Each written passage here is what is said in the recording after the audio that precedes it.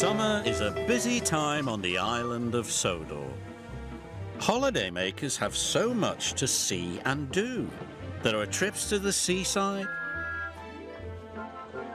balloon rides in the country, and a brass band playing. One morning, Edward was in a hurry. He didn't even stop to say hello to Stepney.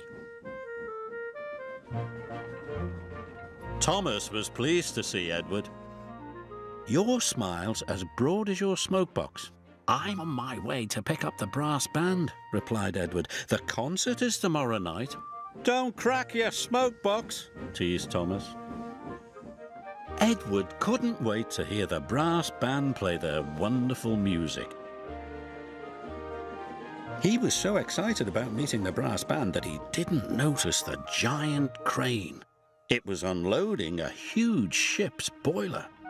Suddenly, the crane swung the boiler and knocked Edward right off the track. Cranky had been watching. "You useless little engines are always in the way." Poor Edward. The Fat Controller came immediately. "We will take you to the fitter's yard and Bertie will have to meet the brass band instead of you." Edward was sad. That night, a raging storm rolled in. The fitters worked through the night trying to mend Edward. The rain pelted down. Now Edward felt sad and very damp. Morning came and the Fat Controller arrived. "Please, sir," pleaded Edward, "will the fitters be finished soon?"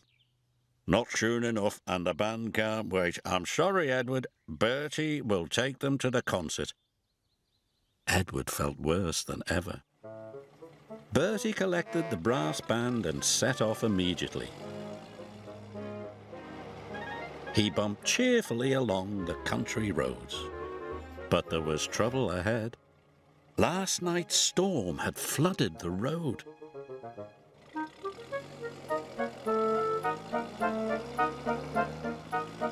Bertie's driver decided to take a shortcut.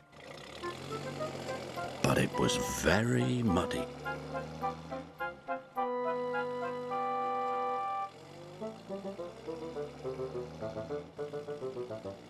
Bertie's wheels did not like the mud.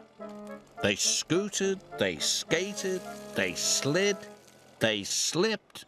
"I'm stuck," he groaned.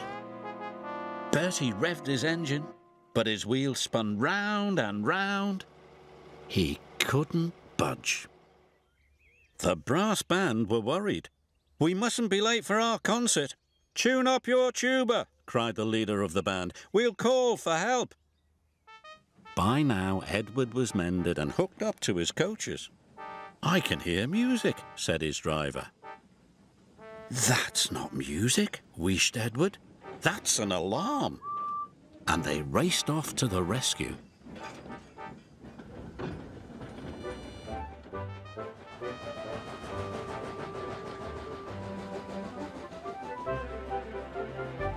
The musicians were delighted to see their old friend. So was Bertie. "I'll get you to the concert in time," Edward cried. "Thank you," said the worried bandsman.